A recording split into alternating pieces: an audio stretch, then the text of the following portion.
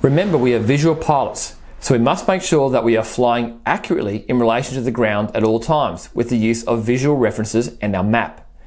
When we depart, it is vitally important we are on track from the beginning. Looking at the map, we can see the track just to the north of the Glasshouse Mountains. Today, we will not be able to climb to our planned height of 4,500 feet due to cloud, so we'll have to stay at 3,000 feet. If we change our height due to weather, we must firstly check we can maintain VFR legally and we can maintain a safe height above our lowest safe altitude. We find the minimum lower safe by selecting the highest point of the range here, adding 500 feet and rounding up to the nearest 100 feet.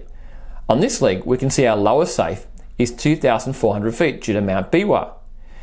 Below 5,000 feet, we do not have to maintain a hemispherical cruising level, but it's always good practice if you can.